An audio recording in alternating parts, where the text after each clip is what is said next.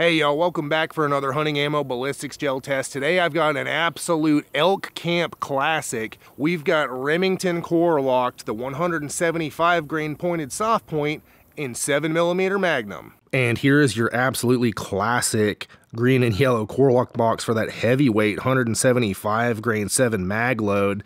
We've got all the icons right here: deer, elk, hog, bear. 7 mag can definitely do it. Let's go ahead and flip this around, wrong way. Take a look. There's your standard Corelokt promo info. Feel free to stop, pause, and read that if you would like. Coming on down, here's a little bit more info on Corelokt, and then we've got our velocity chart. Muzzle velocity is stated at 2,860 feet per second. We'll see how close we get to that. Let's go ahead and open it up and take a look at the stuff. There we go. Let's pull this stuff out. Looks pretty good and clean. Let's pull one out here. And there's your 175 grain pointed soft point 7 mag Remington Corelokt load. Let's go shoot it and see how it does. And my test rifle today is my Tikka T3X laminate stainless, chambered in 7mm Remington Magnum, of course. It's got a 24.3 inch barrel. It did not come threaded. I had that done after the fact. Up top, we've got a Leupold VX Freedom scope. And coming on back, I've got to show you one of my handmade leather cartridge cuffs. Check out my website, masonleather.com, to get yourself one. I would love to make you one. This one we've got 7 mag stamped right in to let everybody know the lightning is about to strike. I've also got one of my super thick Latigo leather slings here. Check out my website for these as well. If you're looking for a leather sling that will last a lifetime, you're going to want to check these out. And coming around to the other side, I've got to show you my elk design. And real quick, if you're watching this video anytime around when it came out, I'm having a huge sale on my website, masonleather.com. Go check it out and get yourself something. We'll be taking 3 shots from 100 yards, firing into 10% ballistics gel that has been calibrated to meet the FBI's ballistics testing protocol. And while ballistics gel isn't an exact proxy for big game, it does provide a repeatable medium through which to test various bullets and ammo against each other. After the shots, we'll examine bullet expansion, weight retention, penetration, and velocity. My goal is to provide hunters like you and I with the most objective information possible to help us make the best choice for our particular hunting situation. The ballistics gel in this video has been sourced from Clear Ballistics. You can find a link in the description. So let's go ahead and shoot it.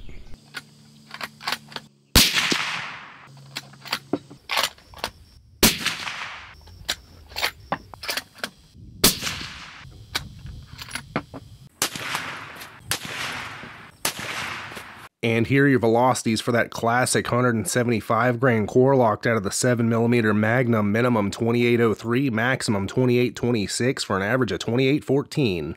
And we are down here at the blocks after shooting those 175 grain Corelokts out of the 7 mag heavy hitters. We got all 3 bullets right here. Let's go ahead and take a look at penetration. This one right here looks like it did break up a bit, and we did get quite a bit of fragmentation up in the first block. We'll look at that in a second. We'll just do penetration real quick. So this one right here, we'll give it 21.5 inches. This one is, the edge is kissing 22.5 inches. This one went a little bit deeper at about 25 inches right there. So really not too much variance. We got really good expansion with all of them. But like I said, coming back to the first block, there's quite a bit of lead fragmentation in here. There's a whole bunch of little chunks. It is what it is. It's not a bonded bullet or anything like that. Let's look at the wound track. We have expansion kind of starting slowly, and it builds up. This is very interesting, and it gets to its widest point about right here at the 7 to 8 inch mark, and then it keeps on going, and we have a bunch of fragmentation from about the 8 inch to the 11 inch mark. This block's a little bit dark, it's hard to tell, but there's just tons of little lead fragments in there. One thing's for sure, this would make an absolute mess of whatever you shot with it. And I want to show you something. Over here, we've got the gel blocks. These ones in the middle are just to weigh the table down. That's all that these are for. These ones over here were for the Federal Fusion tipped 300 Win Mag. So I just did that right before this 7 mag Corelokt load. And you can see the wound tracks in here. They're shallower. They don't go quite as deep. But then these 175 grain Corelokts, I mean, they start out slower and they build up and then taper off. The wound track itself is, I'd say, quite a bit larger for this Corelokt load. Just something interesting to note.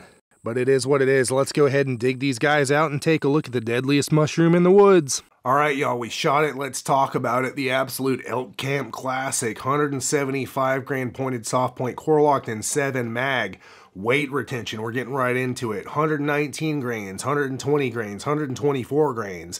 So a nice tight little spread there, very consistent for an average of 121 grains retained weight. That is 69% weight retention, and about what I've come to expect for Corelokt bullets out of faster cartridges. They held together the majority of their weight, they shed quite a bit, seems to be what they do. On to expansion, we saw 0.64, 0.67, and 0.85 inches for an average of 0.72 inches expanded diameter, so a bit of a range there, a little bit more than I like to see, and that works out to 2.5x expansion, which is pretty darn good. But something I will note, take a look at these bullets here in the photo. They're not super evenly expanded. Those expansion numbers are a little bit swayed to the larger because it's just not even all the way around. That bullet on the right is definitely, bigger one way than the other. The one on the left is more uniform, but it's a lot smaller overall. It is what it is. It's a non-bonded bullet. It does have the Corelokt, and this is what they do.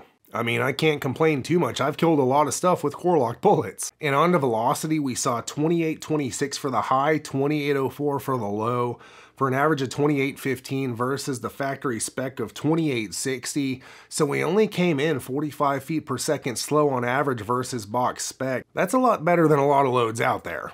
And our estimated velocity at impact down there at 100 yards is about 2,618 feet per second. And then penetration-wise, this load did pretty darn good, 21.5 inches, 22.5 inches, and 25 inches for an average of 23 inches of penetration. That's in that 20-plus inch range that I like to see.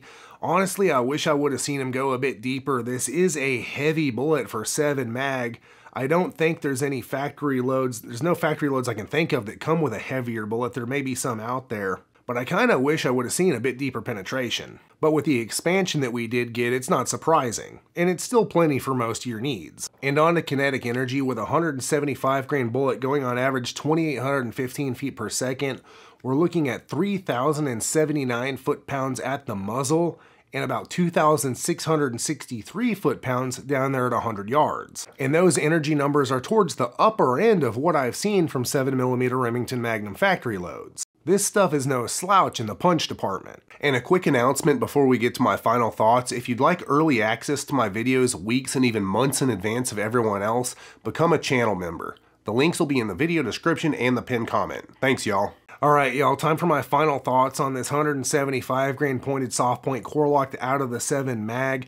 I've tested quite a few 7mm Remington Magnum loads so far. The videos just aren't live yet. They're already queued up and scheduled and everything.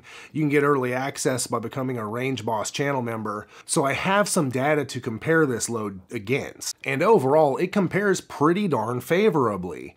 The one area that I wish it would have been a little bit, quote, better is just weight retention, but it's a Corelokt bullet. It's not totally unexpected.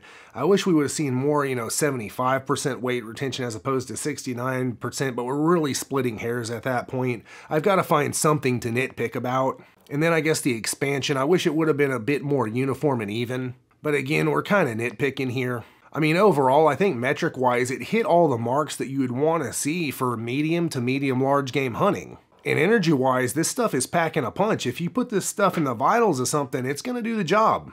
I think for a classic Corelokt load, it did pretty good. If you've used this load on game, let me and everyone else know how you liked it down in the comments. And check out my website, masonleather.com, and get yourself some leather gear handmade by me just for you. I've been handcrafting leather gear for hunters for over a decade, and I would love to make you something. And there are hundreds of reviews on my website, so you can see what real hunters have to say about their Mason leather gear. And also tons of photos showing all the customizable options, including name, initial, and caliber stamping, as well as wild game designs and more. Everything is handmade by me right here in the USA. I would love to be a part of your hunt through my leather gear. And it helps support this channel, so I can bring you more hunting ammo ballistics gel tests, and lots of other cool stuff in the future. The link will be in the video description and the pinned comment, or you can just type masonleather.com into your web browser. And click one of these cards for more hunting ammo ballistics gel tests.